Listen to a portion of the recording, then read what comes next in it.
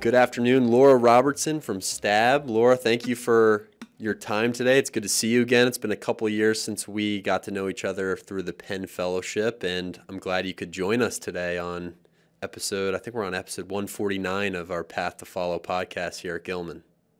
That's amazing. Yeah, thank you so much for having me. I still remember talking about Gatsby in your early days of English teaching. Well, I'm actually teaching Gatsby right now, which I'll be honest with you, after so many times reading and teaching this book, it's probably been upwards of 15 reads at least.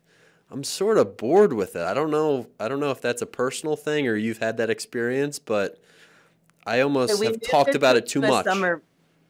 So we moved it to a summer read, I think, because of um, the same thing. Also, like the Jay-Z version came out, and we were like, they're just gonna watch, uh, it's gonna be all glittered and not Mhm. actually the book. But there are some books that I feel that way about. That's what I love about Faulkner a little bit because you always can find something new in it. Yeah, Um, but yeah, I can see that with Gatsby. Although sometimes it's just having the right class and the right group of kids to reinvigorate a book for you. that's true. So what are you teaching at Stab right now?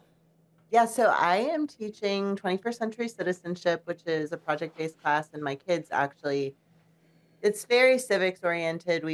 You start the year kind of with a grounding in the Constitution, and they do a pretty traditional debate. It's like the Roche v. Beard debate, which is very kind of canonical in poli sci, and it's about the intentions of the founders in writing the Constitution and whether that was, purely democratic, or whether it was more to preserve privilege. And you read these kind of canonical things and they do a debate. And then they pick a contemporary Supreme Court case that is on the current docket and they brief it and then they form legal teams and they rebrief it collectively. And then they will argue it in front of a dean at the law school in about 2 weeks. So right now we're deep in the group brief writing. Hmm. We've had the woman who teaches legal writing at UVA come in and talk to them about how to write a legal brief, and then they write their own, and then based on which side they pick, they get to join teams. And now they're writing a collective one, and then we'll have a bunch of different people come in and work with them on their oral arguments, and then they will do it in front of the whole school on the 28th of the month.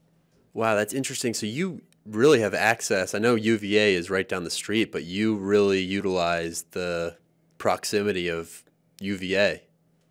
I think we've been really lucky in that people are super generous and there is some crossover with parents. So the woman who teaches legal writing is a phenomenal, gifted educator and lawyer. And her children both went here, and one of her kids was in this class. And so she's been always very generous. But I do think one of the things I learned from my former teaching partner in this class, who happened to be our former head of school, was a lot of times if you just ask, people are really generous for kids, and a lot of times, people who are teaching older students or who are in, a business school setting or a law school setting love to come and talk to high school kids because they're young and shiny, enthusiastic and curious, and it's a totally different way of being with young kids or younger kids.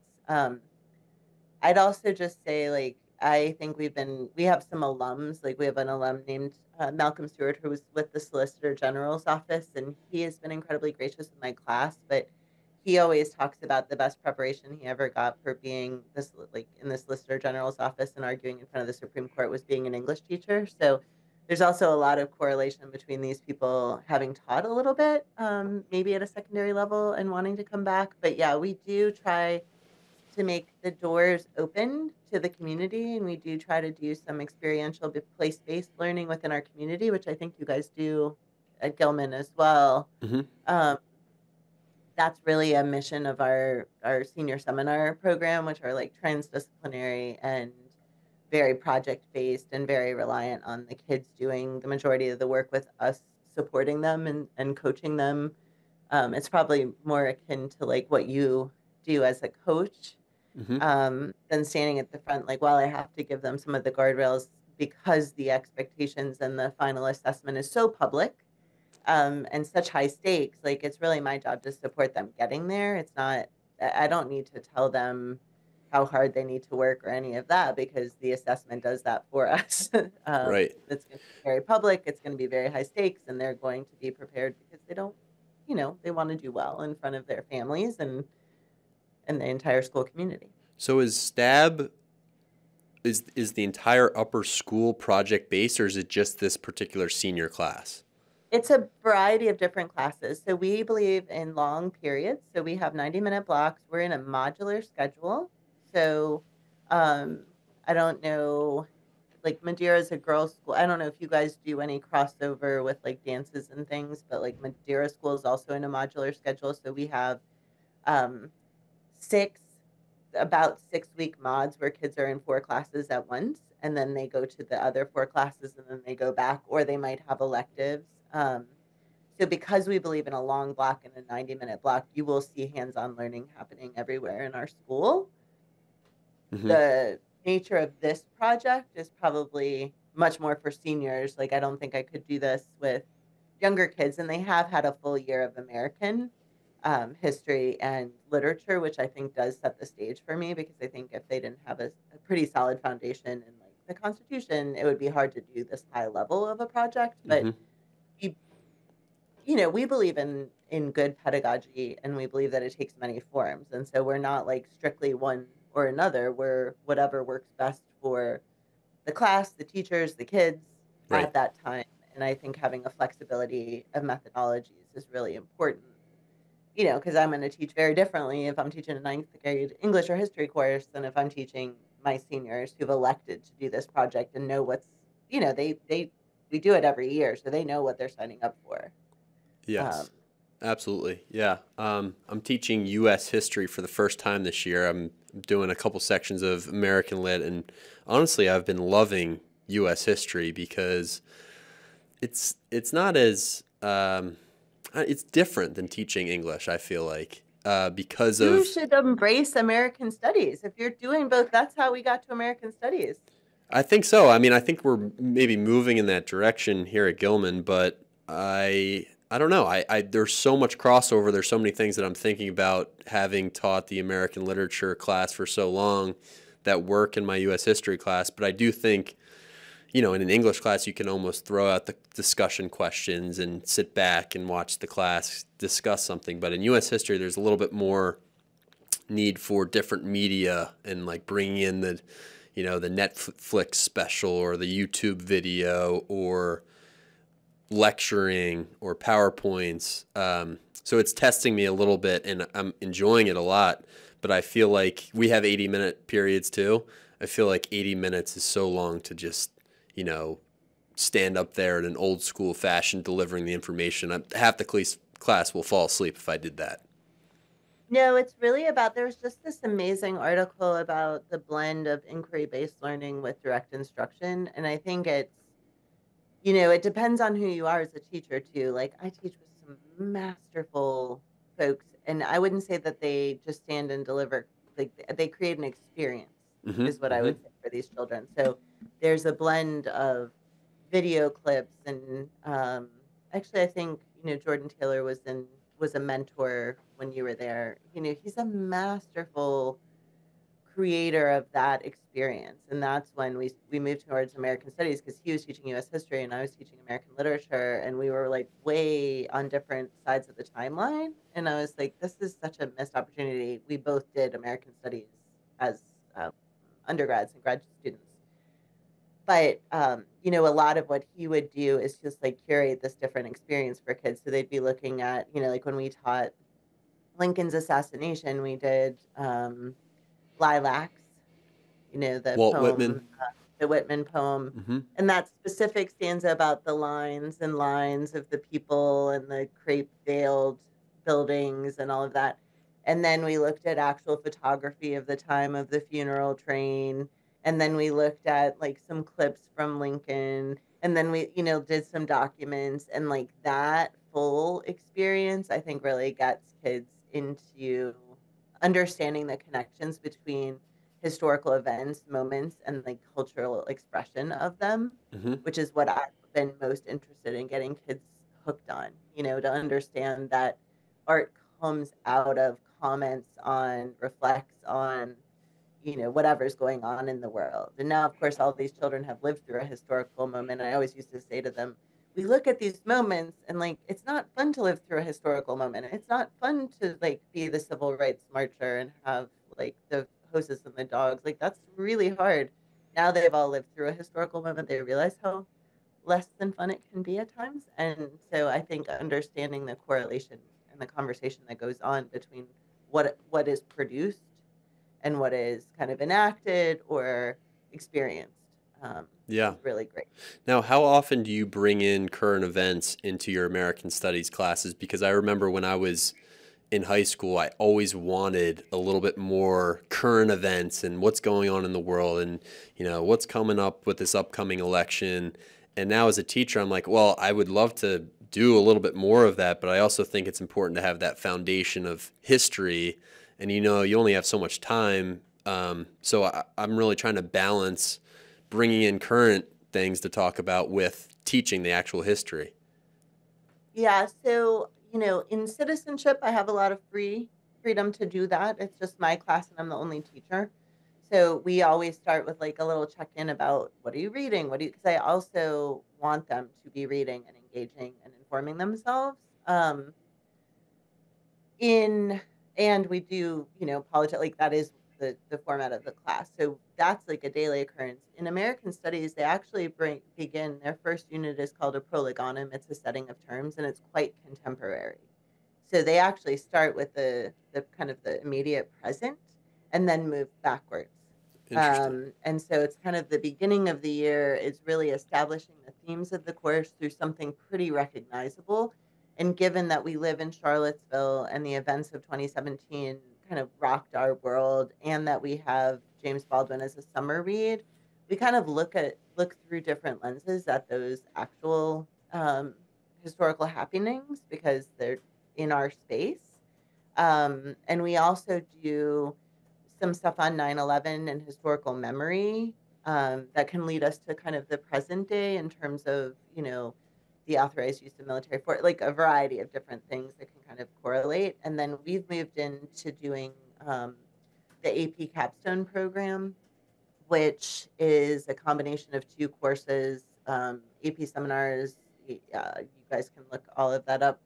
But kids have to do a team media multimedia presentation that's based on like them writing a paper through a different lens. And so for our first unit, they come up with kind of a contested issue, whatever that is, contemporary, and have to look at it through four different lenses and then create a solution or a conclusion to that contested issue that they share in a presentation form. And I think that's been really helpful.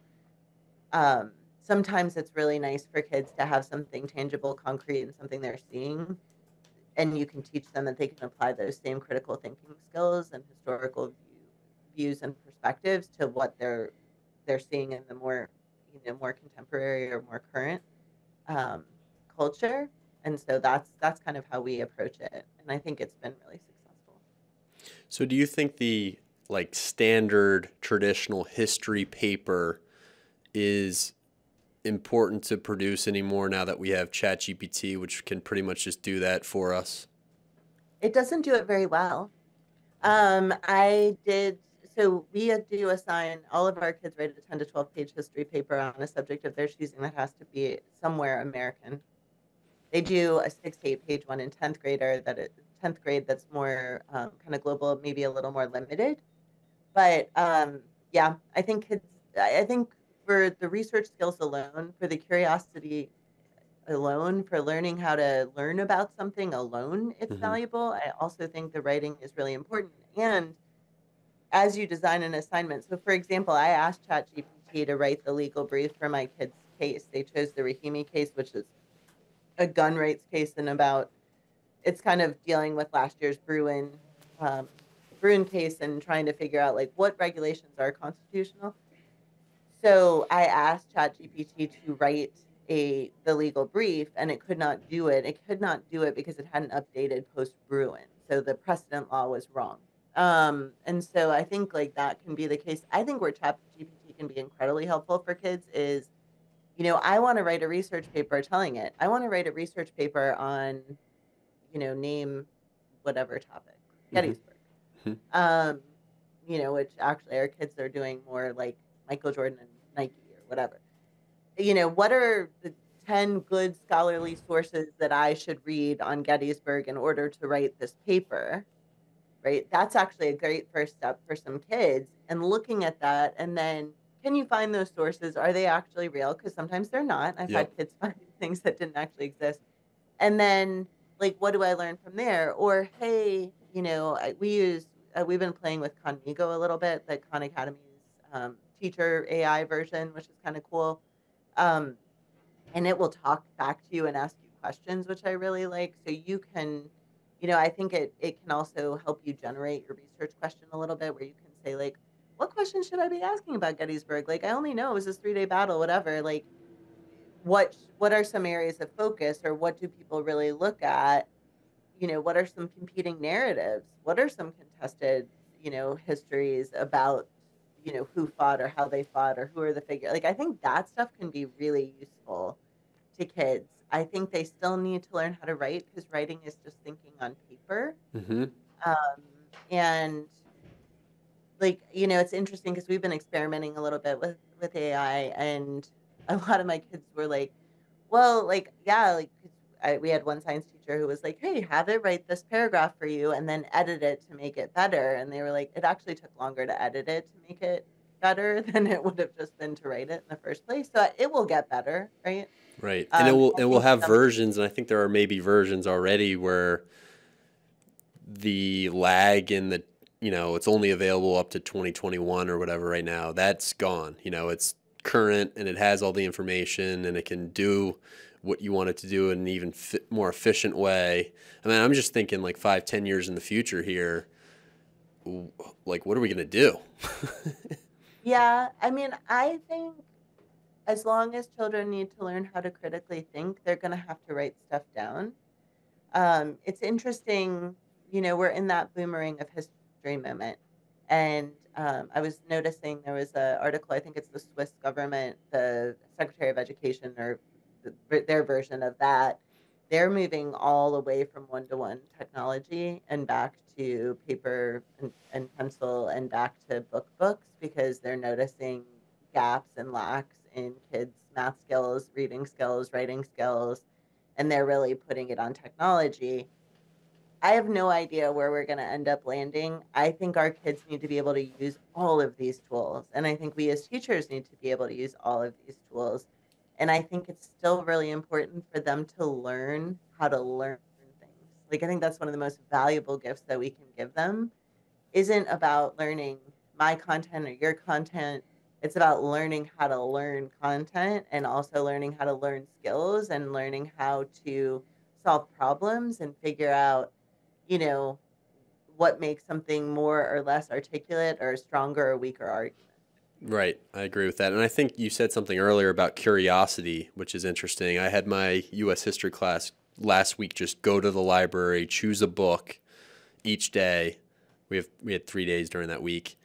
Could be a different book, could be the same book, and then submit a personal essay about that experience of reading that book. What was it like? What'd you learn? What'd you find interesting? And they all reported back, and they were like, that was the best week of the year. We just had the freedom to pick whatever we thought was interesting that's related to what we're learning in class and just go with it. And I think fostering that curiosity is part of the job too of being a good teacher. And I think it's harder to be curious now because more is delivered to them. This is a generation that has never been bored. Right. Yeah. And boredom is great. I mean, my kids would say I'm bored, and I was like, well, that's just lazy. Like, you're choosing that. And boredom is good. It's good for creativity. It's good for curiosity. Like, if you don't have your phone, you're going to go find things to do. Um, I think that's really important. I also, we used to have kids do an artifact project, um, where they would just bring something in. It could be a family, it could be whatever, and they would do a blog post about it, and then they would kind of trace how it connected to different parts of American history. And some of those things were just amazing. And I think having something concrete to latch onto, whether that's a book or it's like understanding, I found like this temperance certificate from like my great great grandparents and my great great great grandfather was like a member of this society, and it was part of like the progressive era. And then I found a bookmark that said repeal the 18th Amendment, and I'm like, oh, these two things they are an interesting story about the relationship between alcohol and culture at the in the progressive age up till really the Great Depression and the repeal of the 18th Amendment. And so, like, what can you do with that? And for me, it's always about I want kids to be able to take a small piece of a puzzle and understand the myriad connections they can make between that thing, whatever that, if that's a poem, if that's a short story, if that's a historical event, if that's a photograph, and understand the web of connections that you can make, that you can almost connect anything to anything logically if you just know enough and if you can do the right research. Yeah, I I think like that's that. a really important skill for kids. One of my students said today in English class, because I had a paper due today. She said last night it's like 12 o'clock at night. It's midnight. I was staring at a blank screen for like an hour because I couldn't figure out how to start this thing. And I was like, that's really good because, you know, that's such an important experience in writing, not knowing how to start that you need. I mean, I don't think this generation has ever had that experience before because everything, as you said, is at their fingertips. They've got all this knowledge. They could plug it into ChatGPT and get some ideas at least. Sitting and looking at a blank screen, I think it's important for learning. It's productive struggle, right? I mean, when you think about the things that you've learned best that are your most important lessons, they didn't come easy. And they didn't come without staring at a blank page or staring at an empty field or feeling like overly taxed about, whether that's mentally or physically, like that's where the learning happens is at that point of stretch. Um, and I think it's good for kids and good for her for not doing the easy thing, Hmm. right? Because she was trying to figure out her own thinking. I think there's also a little bit of a reticence. There's more of a fear of failure, I think, with kids now, um, in general, just because I think failure can be so public and the nature of, cancel culture, whatever. Like, I think it feels more fraught for kids to put themselves out there, to take a risk. And so the more that we can do to like create a climate where that's acceptable and expected, especially academically and intellectually, the more we can serve our kids. I think so. Laura, let me ask you a little bit about like your own story and how you became an educator and teacher, and maybe we could start with your upbringing, where you're from. Did you grow up in Charlottesville, and how'd you get to Charlottesville? Nope. So I grew up in Chicago. I went to the Francis Parker School in Chicago. Francis Parker is a very longstanding progressive school. So John Dewey and Francis Parker were thought partners for pretty much all of, Dewey started the lab school, Parker started Parker. Um, and so I grew up going to that school. And I wouldn't say at the time it wasn't like I loved it. Um, I rode horses, which is a weird thing to do in Chicago. So I missed some school and I was always very focused on my sport. I competed at a really high level. I don't think I got the most out of my academic experience. I did well, but I loved a couple of things about that school that have really informed who I am as an educator. One is they have a student government, self-run student government that meets weekly for 40 minutes, eighth grade through 12th grade. And the students are really um, engaged in governing the school. So it was a very big deal, like when they changed a disciplinary thing about write ups and the teacher didn't have to talk to you and we had a walkout. Like the level of civic engagement at that school is really remarkable. And I think that that is part of the mission of that school, right? Their mission is the school should be a model home, a complete community, and embryonic democracy, and that's lived in the school. So I got to see a school that was really mission driven, really clear about who it was, and very progressive in its pedagogy. So very place based, very project based, very hands on.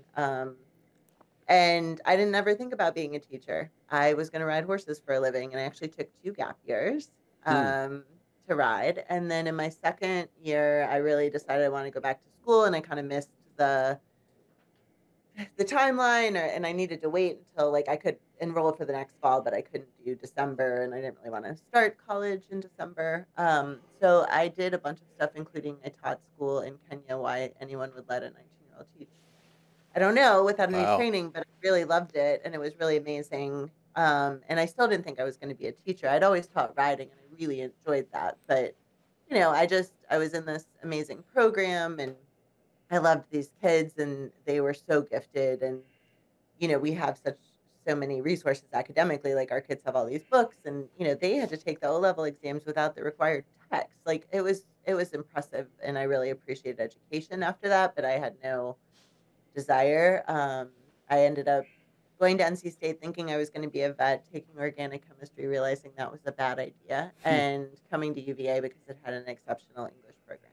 And so I did my undergrad and my master's in a total of 5 years, three of them at UVA and in American Studies and English. And then did a bunch of little things for a while and finally got a job teaching part time here at St. Anne's 22 years ago, which is crazy to think about. And I taught 10th grade English to start. It was a very different time. I think we required them to read 9 novels, three of which, or two of which were Victorian novels, back to back in the winter. I'm not quite sure how we all survived that. It was like Jane Eyre, two Great Expectations. Wow. Uh, So yeah, what's changed since then? Why aren't we requiring that of our students now? It seems like they're so busy, but thinking about when you first started at St. Anne's, like they're reading 9 pretty hefty books and getting it done. What has changed? I don't know if they ever got it done. It was a very different philosophy of time. I remember when I started teaching here, our headmaster, who was a wonderful man, said, like the model day um, was, the kid gets up, they start school at 8 o'clock, they have breakfast, they start school at 8 o'clock, they go to school straight through the day until 3:30, they go do athletics until 6:30, they go have dinner, and then they do 3 hours of homework and they go to bed. And I remember having a newborn thinking, like, not my kid. Like, that's insane. I think we didn't have, one, there weren't the distractions, that there are now. I don't think the club sport thing was quite as intense. Like, I just have kids that are so busy after school, Hmm. is one thing. And I'm not sure that that was valuable. Like, I do think it's valuable to have kids do hard things. And I design a very rigorous curriculum. And I'm not sure that like reading Great Expectations back to back with Jane Eyre with 15-year-old kids was ever going to be great. Right, Like I right. think it could have been one or the other. Um, so I think it's partly that. I think we have a much different understanding of kids' development and mental health. I think, we believe more in interdisciplinarity and getting kids to make transdisciplinary connections in their skills. And that takes a different type of learning and time. Yep. Collaboration wasn't as much of a thing. A lot of those things that were, 21st century skills, and now we're, a fifth of the way through that, are just like good skills that kids need to have in order to be good humans and good, employees eventually, or teachers eventually, or whatever they're going to be. And I don't think we were focused as much on that. We were doing school much in the way that our parents had done school and much in the way their parents had done school. And I think there's just been more neuroscience and there's been more development. And I think kids are different. And we do have to, we got to teach who's in front of us, whoever that is. And, they do need some new skills that those kids didn't need, right? Like there wasn't social media. Right, There wasn't like they didn't have cell phones. right. So it's a both and I don't think there's anything that's like really horrible or really exceptional. I think we just are where we are, and we have to be able to meet the kids where they are and help them be their best selves. And I'm not sure 9 books in 1 year and 45-minute classes where you meet 8 in a day is the best thing for kids now. Maybe it was at the time. Yeah, I hear that. I think you're right. The 90-minute classes, you seem pretty adamant about that those long periods work really well for you. And I think they work well here at Gilman. I'm actually leaving Gilman next year. I'm going to a school up in Connecticut, Brunswick School, which is GA's, I guess, brother Yep, school right I know there. right where that. Yep, I've been there because we were at GA last year. and their classes are a little bit shorter. So I thinking about that, I'm going to adjust, 80-minute periods, which I feel like I have to pull in all this different media and change it up every so often into 45 minutes seemed like nothing at all. But I'm curious why that's such a important thing at St. Anne's is that you have these long periods. Well, I have taught in every type of period. I have taught, um, you know, I we had 50-minute blocks and 45-minute blocks when I first started here. I taught a back to back because like American Studies at first was a double period, so that was 100 minutes, 4 days a week. I taught 2-hour blocks at 8 a.m. most for about 8 years. I wouldn't recommend that one. And 2-hour blocks in the afternoon. I What I like about long blocks is that opportunity to really get into something. And I think that you can do it in shorter. I think 60. I think 45 is going to be a challenge. You're going to feel like you're racing, but you'll adjust because that's what everybody does. Hmm. Um, I think it's really, one of the things, and I'm sure everybody's done the same kind of ISM study and different studies of kids' developmental, um, whether it's neuroscience or just how kids are and how humans are in terms of transitions and adjusting and kind of eliminating transitions is really helpful to kids. So I think that's a big part of what we believe is that every time you have to go to a new class, like you're asking a kid to do a different thing mentally or losing 5 minutes at the beginning or 5 minutes at the end in order to prepare for all of that. And so that's why we really moved to those longer blocks. And we did a lot of studying. We have a whole webpage about our schedule. You are welcome to look at. Um, but I think, for us, especially in a class like American Studies or Citizenship, like to do deep work, you just need time. Yeah, I think And so. for my kids, like they're grappling with things that like people have been to law school and practice law for decades in order to be able to do what I'm asking them to do in a month. And I'm not sure how that is gonna how that will work. Um,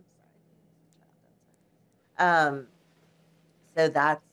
that's kind of what we believe, and it's been my experience that longer blocks work better. I think they can be a little challenging sometimes, and I think you have to schedule them differently for a ninth grader than you do a 12th grader. Hmm. Hmm. Movement is really important. I always look at my class as kind of 3 acts, right? Um, and thinking about, the first third and the last third, and maybe the last third is where they're doing kind of more of their own producing and they can do some quiet work. And, maybe the opening is more direct. And then I do some kind of discussion and then they move on to producing something. So I like that cadence in my own pedagogy in class. And you can do that in a 45-minute class. It just is, you got to be Yeah. on it. Gotta be quick. Yeah. Um, Maybe they're not 40. I think they're an hour, but still, it's a little bit I think shorter. they're an So hour. And an hour can be a beautiful thing, yeah, like yeah, 60 minutes. Sometimes you do feel like, you get kind of adept at like elevating the energy in the space, yeah. after a certain amount of time. And you can kind of feel like minute 45, 50, like where you want to. So I know you have to run in a second, but one thing that we do on this podcast is we ask the guests to bring in a book recommendation, anything that you've read or taught that has made an impact on you. And I know that's pretty tough for a American Studies English person to choose just one, but is there anything that you've read recently or have taught that you think you'd like to recommend to the listeners? Well, we are currently reading, and I do think it's interesting. This book, Seek. It's about curiosity. It's called How Curiosity Can Transform Your Life and Change the World. He's coming in to speak, and he actually goes around and tours around the country looking for connection and trying to figure out what divides us and what holds us together. And his answer is kind of a curiosity. If you're curious, right, that you can connect more deeply with people and learn more things. So this has been a book that I've just been reading. I think it's worthwhile. I love Brene Brown. Um, Hmm. I think Dare to Lead is one of my favorite books. Um, I've given it to a bunch of people. I think it models the type of leadership I really believe in. I love the poetry of Maggie Smith. Hmm. She wrote Good Bones, and she has a couple of different beautiful little small poetry publications that I really, really love. And then to teach, oh, I love all of them. I really love teaching Song of Solomon. Um, I really love teaching As They Lay Dying. Yeah, I like teaching hard books, and I like to read just like some pop fiction for pleasure because you can't all be heavy all the time. I agree. Well, thank you very much for the Rex. Thank you for your time today. It's been fun to reconnect and pick your brain a little bit, and I'm glad to hear everything's going well down at St. Anne's. Yeah, and I'm glad you're. Well, I'm not know if I'm glad that you're moving on, but I'm glad that if you're excited, I'm happy for you. Very excited. Yeah, should be good. Well, thank you, Laura. All right. Well, maybe we'll see you. Are you guys playing us for lacrosse? I don't know if we are. I'm working with the JV this year, so I don't know if we are, but maybe we'll see you guys. I know you have a new coach who's Yep. coming from Taft, right, Nick? Yep. Nick, he's great. Awesome. Well, good luck, and some of your players are doing really well at the college level too. Yes, they are. UVA is going to be hard to stop this year. Well, once a saint, always a saint. We love them forever. We got a bunch of kids playing a bunch of sports at a bunch of levels, including Kimora Johnson, UVA women's basketball. She's, I think, leading the nation for freshman women. Wow. And Connor Schellenberg. I mean, we have a lot of great kids, and they do amazing things on and off the field, on and off the court. But got to put a plug in for my former advisee, Mo, because she's killing it. Good stuff. All right. Have Thank a you. good one. See ya. All right. Bye.